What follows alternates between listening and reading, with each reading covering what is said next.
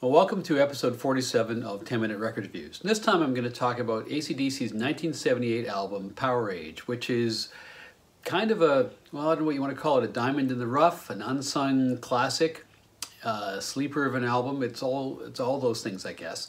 This is the 1978 UK first pressing, which is kind of significant because this is one of the very few pressings from the early releases of this album, along with some other releases in Europe, which actually has a different track lineup than the album that most people have come to know as Powerage.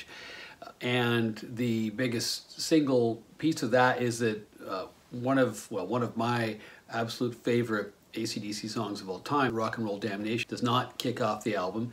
And a different song, Cold Hearted Man, occurs in side 2. The other major difference between this and subsequent releases would be that the mix on this is significantly grittier and more rock and roll and less polished than on subsequent versions.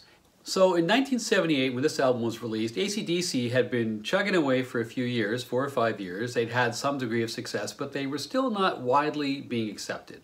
They'd had their album Dirty Deeds Done Dirt Cheap rejected in its original form by their label, and they'd also recently been kicked off a Sabbath tour of Europe. Stories behind this, well, depends who you believe. One reason was that their equipment kept malfunctioning, and that kept causing delays in the shows, and eventually Sabbath got sick of it. Another story, a little spicier, is that Geezer Butler, I guess, had picked up some kind of a switchblade knife, and Malcolm Young and he were in the bar, and Malcolm Young was giving him a hard time about Sabbath and their lack of hunger. And Geezer pulls out the knife. Whether he was challenged to pull out the knife by Malcolm Young, or whether he pulled out the knife to intimidate Malcolm Young, or what was going on, because everybody was a little bit drunk. Anyway, what everyone agrees on is that Ozzy eventually comes into the bar and calms everybody down. But whatever the truth of that, however it happened, they're fired from the tour. They're not getting the sales they wanted. They're not getting the support from the record company that they wanted. And this album also marks a change of lineup, because Mark Evans is out on bass and Cliff Williams is in. This is probably an appropriate moment to talk about the 3 sort of sonic periods of AC/DC. The first is sort of 74 to 78, thereabouts, which are the early years of the band with Harry Vanda and George Young, who of course is the Young brothers' elder brother, doing the production. A much rawer sound. Production sounds very much like a band playing live in the studio. Lots of little sort of snippets of loose edges left on the albums, which again give you that raw sound, very sort of classic AC/DC sound that is arguably like the truest manifestation of the whole band.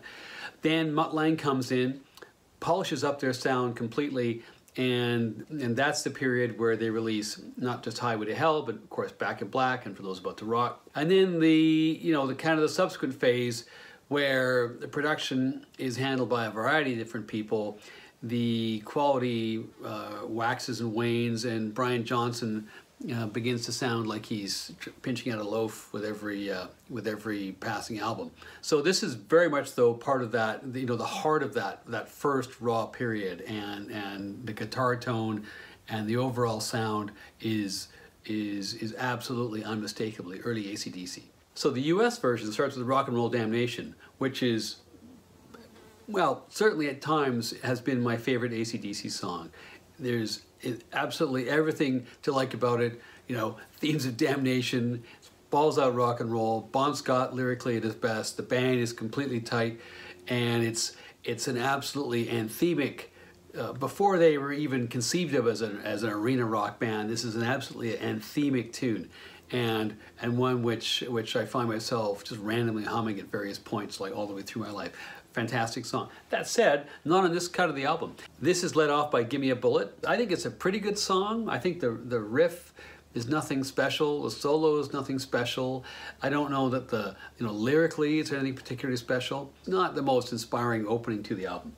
Followed by Down Payment Blues, which is lyrically interesting. You would not say that AC/DC is a band that is big on socially conscious songs, but this is one of those tunes which has a lot to say about existence of being a working class person. It's a blues, and I don't know that these guys did blues as well as they did, boogie rock and heavier rock songs in the future. But all those petty complaints aside, you get to the third song, Gone Shootin', and I think this is an absolute monster of a song. This is about Bon Scott's girlfriend who died of an overdose. It's one of those AC/DC songs that typically only fans know. It's not widely known. You put the song on at a party, most people are going to react like they'd never heard the song before. It has an absolutely wicked riff. Actually, it's got two really good riffs in it, and like a lot of their better tunes, they're just, you know, at certain points, Malcolm is just overflowing with musical ideas, and he's the principal writer of the hooks and licks which they use. And then it's got that great sort of, I don't know, AC/DC heaven kind of thing where, you know, Malcolm starts off the song, you know, on rhythm. Angus sort of joins in noodling, and then eventually he finds his way to the rhythm as well, to the main riff. And then they start in on it, and then they start, you know, doing it in sort of a, you know, kind of a palm muted way once they've sort of settled into the groove. It is amazing how these guys, people say, oh, AC/DC is so simple, right? You know, the drumming's so simple, the riffs are so simple, it's all 1, 4, 5 progressions, it's all 3 or 4 chords. Yeah, that's all true. And yet, if it's so simple, how is it that no one else manages to do this so hypnotically, so seductively as these guys? Like, just wonderful musical sense, creating amazing things out of very simple components. And this is exactly what happens on this song. Then the side concludes with Riff Raff, which is kind of an unusual song in that they have this sort of rapidly strummed fanfare with a kind of a drum crescendo building through it, which again, not usually they just jump right into their, you know, they've got an initial salvo and they jump right into the riff, and that's not the case here. It's not clear what the song's about. I don't think it matters. This song just moves at a breakneck pace. You know, it's got a solo to match. It's a pretty darn good song, and that's the end of side 1. Side 2, we're on to another highlight, or like a real highlight, which is Sin City. And this is the masterpiece in terms of Bon Scott's lyrics. Like all his great moments, it's really rock and roll, it's funny, it celebrates the seedier sides of life, and it has enormous impact, and the delivery is fantastic. It's also got, once again, that great sort of dual rhythm attack from Angus and Malcolm with the palm muted guitars, and you know, there's so much tension all the way through this. It's a great riff. It's a simple riff.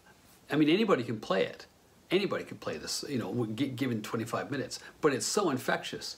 I think the greatest part about this song is the mid-song breakdown, where, you know, where the band just brings it right down, and you're just listening to Cliff Williams' bass, and you know, Bon is you know, practically whispering the lyrics, and then suddenly, you know, it explodes again, and he's singing, you know, Fingers Freddy, Diamond Jim.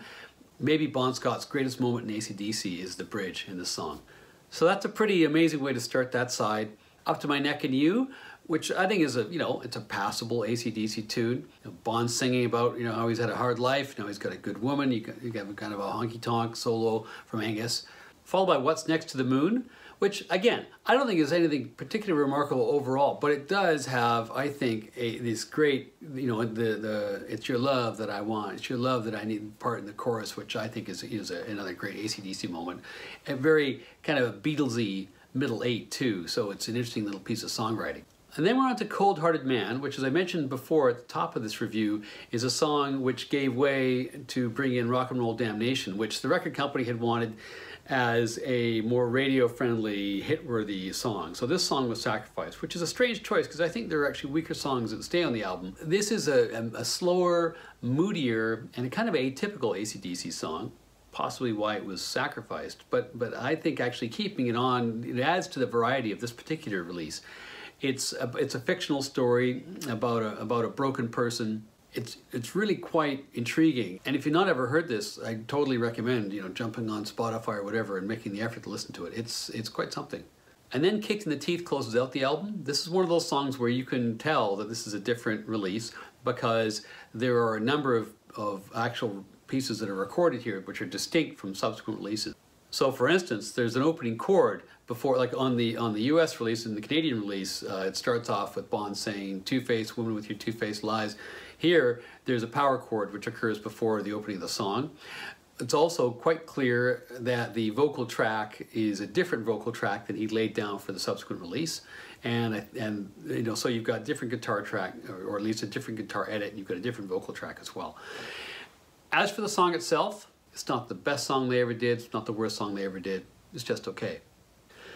So overall, it's kind of challenging to come up with a single assessment for this album, because first of all you have to say, okay, am I talking about the UK release, which sounds a lot better in terms of the mix, but doesn't necessarily have the best track listing, because the North American release has Rock and Roll Damnation, which is one of their greatest ever songs.